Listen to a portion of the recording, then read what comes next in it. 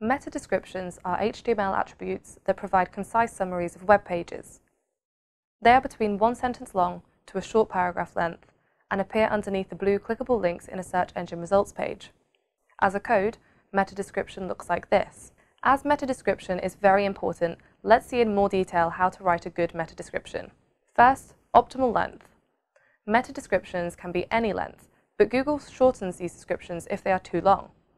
That's why it's best to keep meta descriptions between 120 to 160 characters. Secondly, write compelling ad copy. The meta description tag serves the function of advertising copy.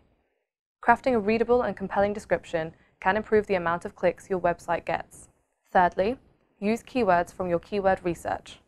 It's important to note that Google uses bold letters for keywords in the description when they match search queries.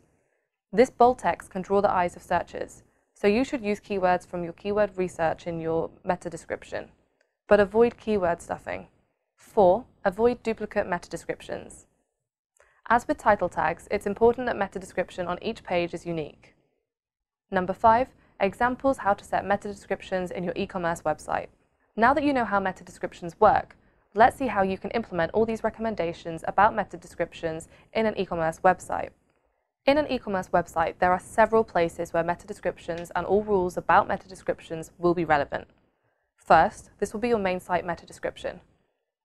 If you are using GetShop as your e-commerce platform, you can set your main site meta description by going to your admin panel, then to General Settings, then scroll down and enter your meta description here in Site Meta Description field.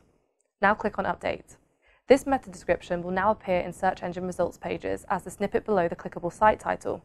Secondly, you can use your meta descriptions created according to our recommendations in your normal pages, for example, About Us page. If you are using the GetShop platform, you can go to your admin panel, then go to Page Design, select Add New Page.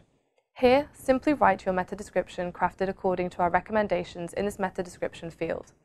Lastly, and very importantly, each and every product you set up in your e-commerce website also should have a meta description. To set a proper meta description for your products in GetShop, for example, you can go to Products under e-commerce management.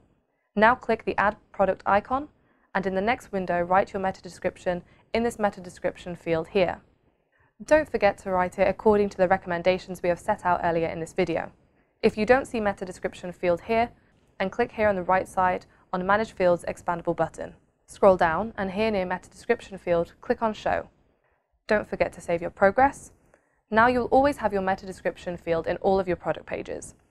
And this is how you work with meta descriptions in an e-commerce website. Managing meta descriptions in each and every page and product will considerably increase your chances of showing up higher in search engine rankings. Thank you for watching.